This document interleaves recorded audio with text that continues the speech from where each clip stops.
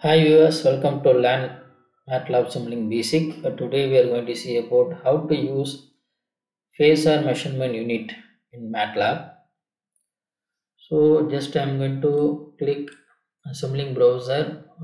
Here you can go to that mean Simscape, and then you go to in Simscape you go to Power System, and then here you can see that in Power System you have specialized technology.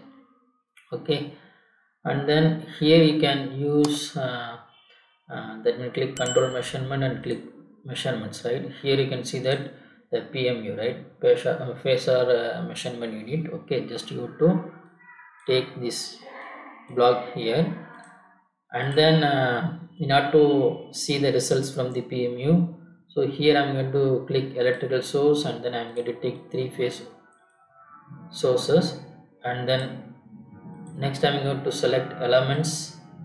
In this I'm going to select three phase RLC load, and I'm going to use measurement block. Right, just go to click measurements, and here you can use three phase measurement block. Right, and just you have to connect ABC and then connect ABC here. So and then just you have to connect the VABC output to PMU, and just you change the basic detail here. The line to line voltage is 25 kilovolt, frequency is 60 Hz. Okay, so here I am going to change the line to line voltage is 25 kilovolt, 60 Hz.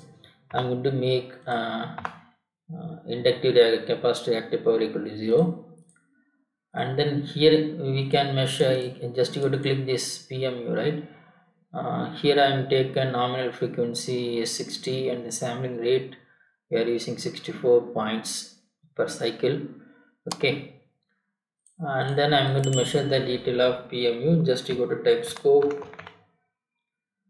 and then here we want to measure 3 parameter.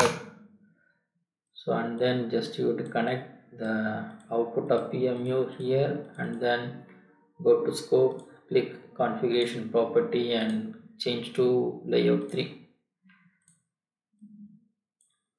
So everything is set up here. Now we need to measure the detail. That means in PMU, right, phasor measurement unit, we can measure the magnitude, the phase angle, and frequency of that voltage source or current. Right, so first you have to measure the magnitude of voltage, phase angle of that voltage, and frequency. Here I'm going to fix phase to phase, that means line to line voltage measurement, and I'm going to simulate this model.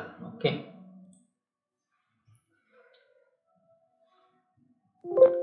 so here you can see that we are getting voltage magnitude is around 3.5 into 10 power 4.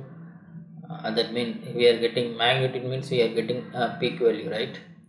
And then here the phase angle is around 30 degree, and then frequency here you can see that we are getting only 60 Hz because the source frequency is 50 Hz. Okay, next I'm going to test the model. That means I'm going to change the input, right, for that PMU to current. Right, next I'm going to check the result. So here you can see that the current magnitude, right, we are getting around 0.32, right, 0.35 amps. So this phase angle is almost 0, and then frequency you can see that is maintained 60 Hz. Okay, so next I am going to check the system with the fault condition. Okay, so how the PMU work during fault, whether it going to be that mean response from the PMU is going to be changed or not, right. So for that I'm going to use another element, nothing but fault element. So I'm going to create the fault in the system. So I'm going to connect fault block in this Simulink model. Here I'm going to create the fault at 5 seconds, and then it's going to be prolong up to 5 cycles. Okay, So here we are created a true blind to ground fault. Okay, so next we have to check the results. First we have to check the current results, right? Here you can see that during fault condition, right, the current peak goes around 3500 amps, and then you can see the variation in the phase angle of current, and then you can see the variation of frequency, right? So during that fault you can see that it goes to 59 hertz. Okay, same way we can check the detail for voltage also. I'm going to connect voltage here, and then I'm going to check the detail, right? So during fault condition, here you can see that voltage comes to 0, and then phase angle have some variations, right, around minus 50-60 degree.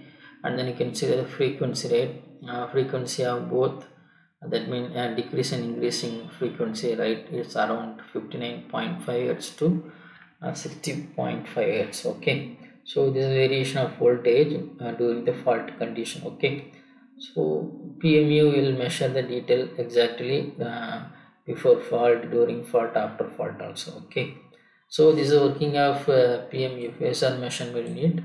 So we can use this phasor measurement unit as per your application in MATLAB. Okay, thank you so much for watching your videos. Kindly subscribe our channel and also click bell icon for notification about upcoming new videos. Thank you so much. Bye bye.